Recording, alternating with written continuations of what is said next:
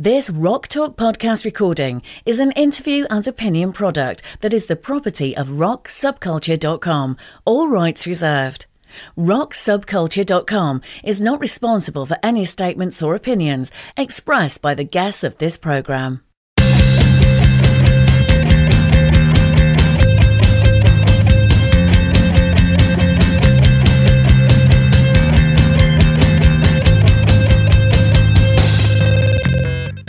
Welcome to Rock Talk, the official podcast for rocksubculture.com.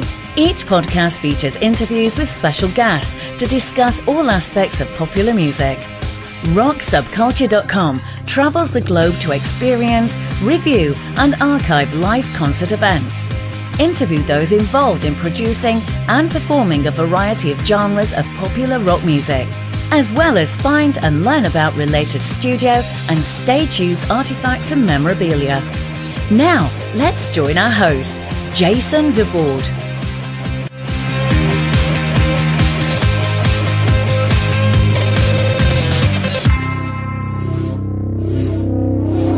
Welcome to the program. I'd like to thank my guest for coming on. It's Paul Robb from Information Society.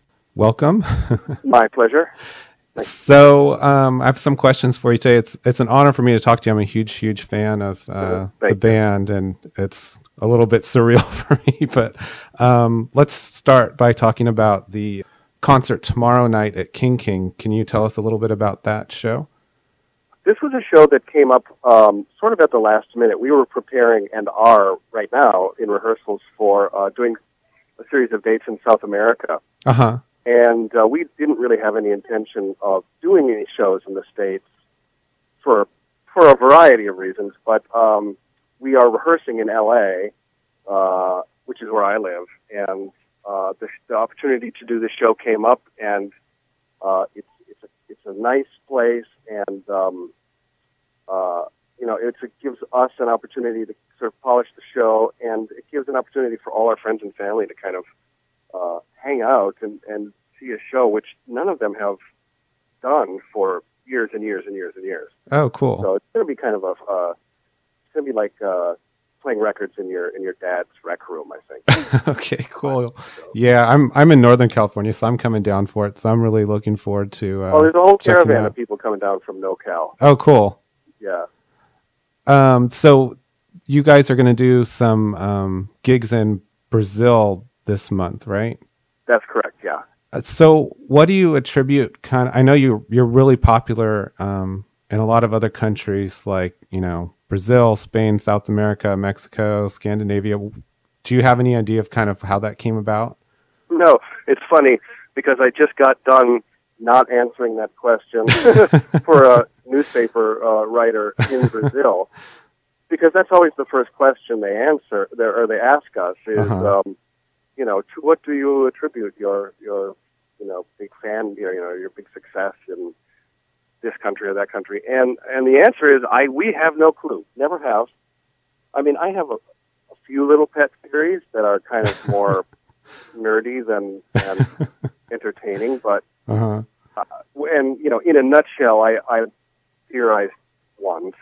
I don't know if I still believe this, but that one of our formulas, back in the day for writing was that we would take urban beats and then we would sort of bolt on very romantic or even new romantic, if you remember that. Mm-hmm. Yeah.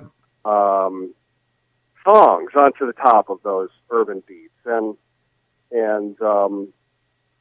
I think that it's possible that those romantic Latin chords that are at the heart of so many of our hits might be one of the reasons, at least for the South America Spain connection, right? In terms of Japan and these other outlier markets, Scandinavia, who knows? Yeah.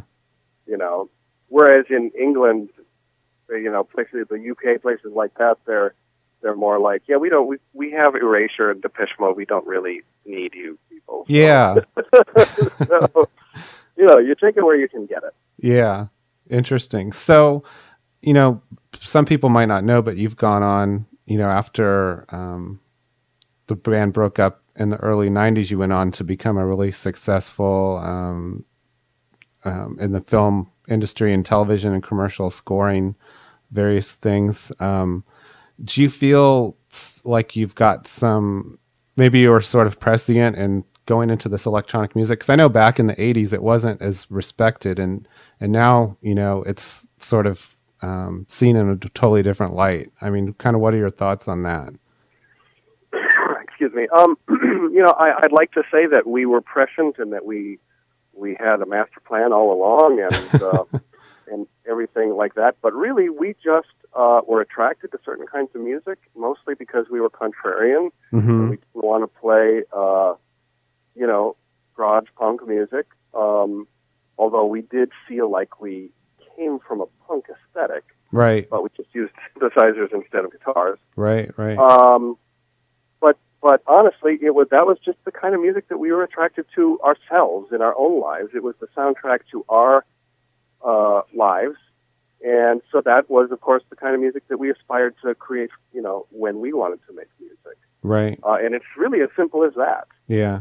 There was no grand plan. There was no, you know, we used to make a lot of noise about, you know, synthesizers are the future of music, and, you know, rock is dead, and things like that. But, you know, we weren't that serious about it. It was more just to rile the feathers of the music scene in Minneapolis more than anything else.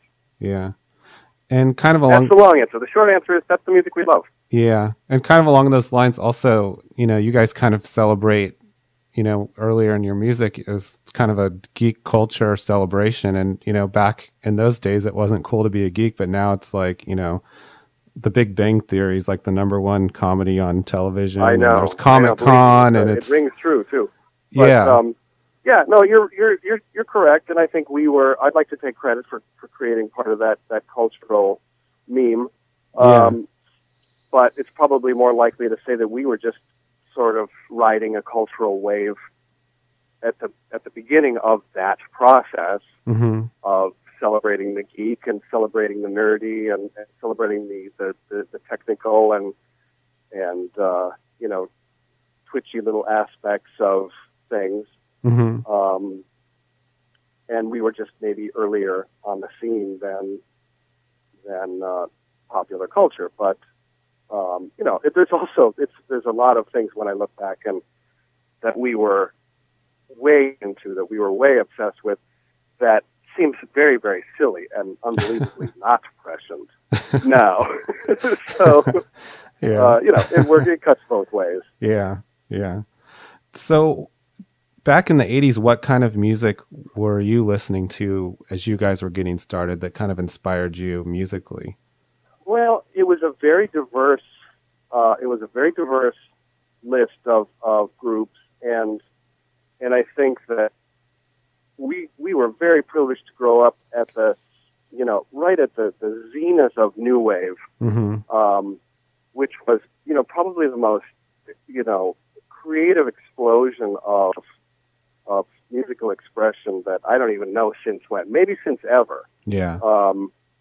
And so, you know, for us, we were listening to things as diverse as, you know, the B-52s and Gary Newman, Devo, Soul Sonic Force, you know, all the English electronic music, right? Mute Records and Yellow, The Residents, all the no-wave bands out of New York. We idolized them, like DNA and Lydia Lunch, and, you know, basically anything that wasn't on the radio was great to us. Right. And the weirder it was, the better we liked it. Yeah.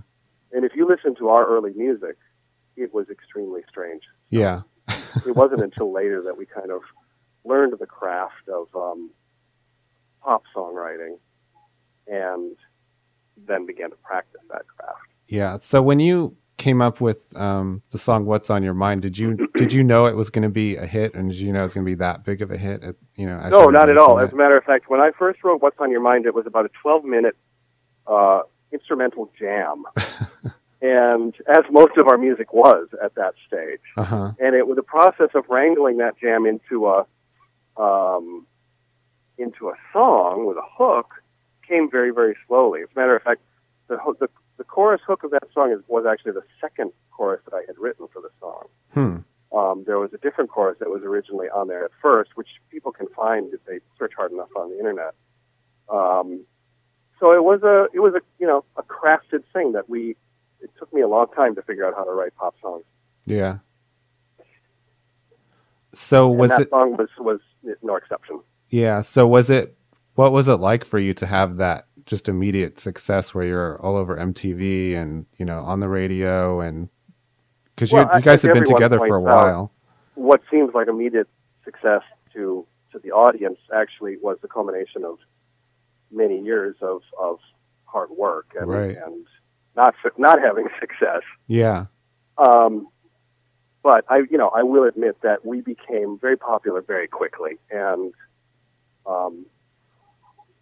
I can say we dodged most of the major demons that, like everyone else or a lot of other people, that get very popular very fast. None of us became druggies or alcoholics or self-destructive in any other way, or any of those things. But we had our ups and downs. It was like riding a roller coaster, and hanging on was really the first priority, and trying to drive the thing was the second priority. Right. So there wasn't much planning going on, but bottom line is it was a great experience. Yeah. Right. It was, and it was a time that I don't know that that's going to happen again, just because of the way media works these days. It's very fragmented. And it's hard for anyone to break through the substrate of chatter and noise that just exists at all times now. Yeah, well, that's the thing. There's so many channels now with YouTube, and everything's electronic download music. And that's the thing, is how do people break out? And then also, even big artists, how do they maintain relevancy and keep on people's radar? Yeah. I do not envy, an up-and-coming artist of today. Yeah. So kind of what is your overall summary view of how the music industry's changed, predominantly due to just technology? Yeah, well, is there a music industry anymore? I don't know. There's a media industry. You can get a record deal if you get a TV show first. But other than that, I'm not so sure. But I will say I'm not a huge I'm not uncritical of the flattening of the media landscape or of the landscape of work in general. Yeah, it's great because anybody can get their song up on iTunes now, but as as the promotions guy at Warner Brothers used to say in the 80s, that and a quarter will get you a cup of coffee. Yeah. Access to distribution channels used to seem like the holy grail, but now people realize it doesn't matter at all. What matters is what the new $10 buzzword of this decade, curatorial aspects of things. That's why DJs are the new superstars, not because they really do anything as performers, but because they are the curatorial gatekeepers for what people think is cool and what isn't. And that role used to be filled by other people, and it still is filled by a variety of people. But there's a lot of aspects of my discovery of music when I was a young person that's just not available to young people today. Browsing in a record store and just discovering things. Or, college radio still exists to a certain extent, but it's not like it once was. Right. We have a great college radio station out here called KXLU, which is just still fabulous. And you can hear the weirdest, oddest things on that station that you would never hear anywhere else. But other than that, it's hard for people to break out of their micro bubbles. Yeah. And do you think kind of the notion of albums is sort of breaking down as well? Like everything's really single driven and... Yes, I do. I feel that that's exactly true. I feel we're back to the very beginning of recorded music, where there was, again, because of technological limitations, there were no albums. There were only singles. Because records couldn't hold more than 10 minutes, 5 minutes per side. Right. Which I don't know if that's good or bad.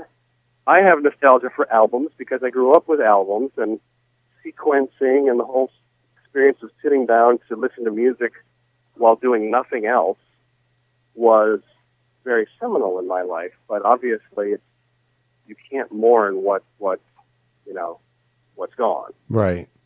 I remember when MTV first opened up, or first started broadcasting, I was kind of bummed out because I didn't want to see pictures along with the music, because I wanted to make my own pictures in my mind while I listened to music. Right.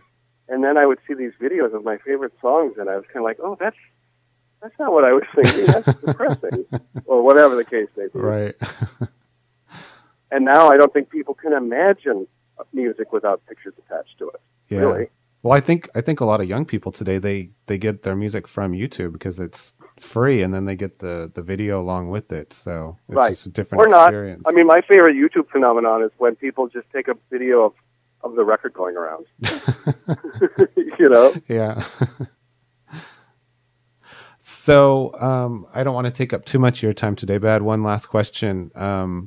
What is it like performing and recording as part of Information Society today when you've got, I assume most of your income is coming from, your work in film and television and all that. So does that give you more of a sense of freedom to really kind of do what you want to do? It does, to a certain extent. I mean, on the other hand, we are a little bit constricted by our own legacy, as all groups are, I guess, that have a history. But as Kurt and I were just discussing with each other the other day, it's the fact that we're not dependent on the band as our primary career and income source, and also sort of identity. Right. Takes a lot of the pressure off. So we bicker a lot less because it's not so important, and it's not, every little thing is quite so critical. Right, right. Other than that, we're still the same people, we're still the same band, and I think that the underlying dynamics of who we are and what we do together are probably not ever going to change. Right. Cool. Well, thanks so much for taking the time to talk to me today, and I'm really looking forward to seeing you guys play tomorrow night. It'll be exciting. So thanks very much. It was my pleasure to talk with you, and I'm sure I'll bump into you tomorrow night. All right, sounds good. Thanks so much. Okay, cool. Thank you for listening to our program, Rock Talk. For the latest gig archives, articles, and features about popular music and concert events around the world, please visit us online at www.rocksubculture.com.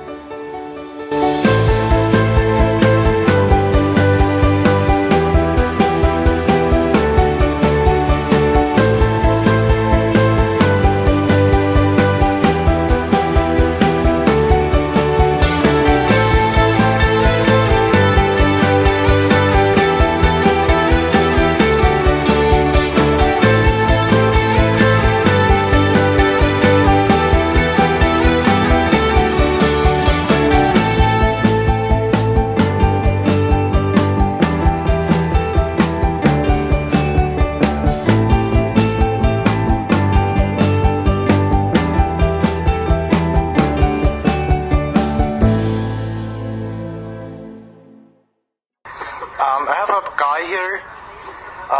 You can't even say Mythbusters.